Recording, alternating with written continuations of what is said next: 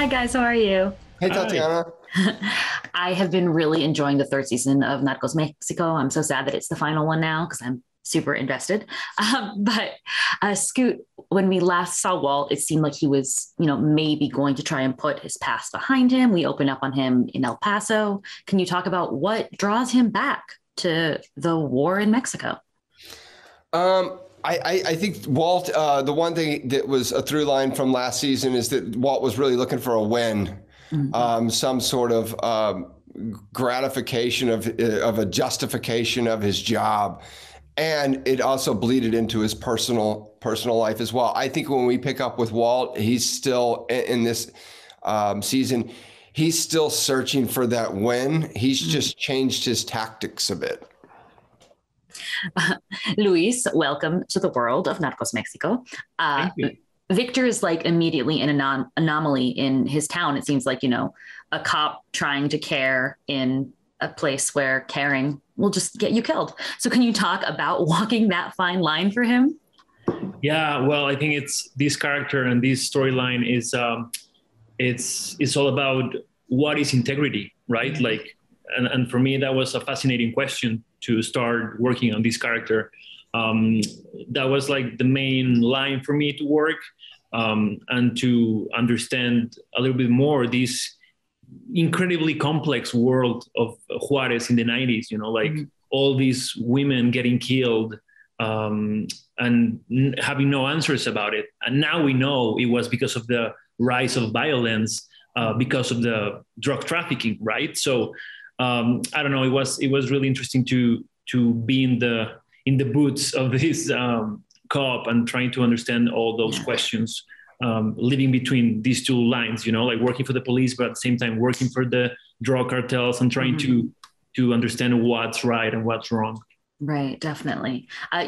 Scoot, you mentioned his personal life, and we get to see a lot more of Walt's softer side with Danny this season. What does that dynamic mean to him? And do you think that he could ever really open up and show her his true self? I think that that's what Walt's sort of struggling with in the beginning of this season is that I think he so desperately wants to have some normality in his personal life and, hold down a relationship. But there's that push and pull that, he has a relationship to work and he also he wants to have a personal relationship, and his struggle and fight between those two it's really hard to be fully invested in both of them. Definitely.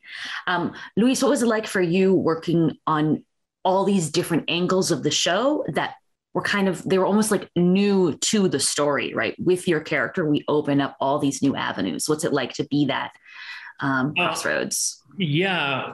Well, I don't know. I mean, I've been a huge fan of the show from season one, but I definitely think this season it's probably the most painful and raw because it's closer to home, like it's the 90s in Mexico. And I grew up watching all those news, and I have friends and people that get hurt or killed because of the consequences of this drug war, the drug war between the cartels and between the government and the drug cartels, which was a complete failure, right? So it's as an actor, it was really crazy and incredibly painful.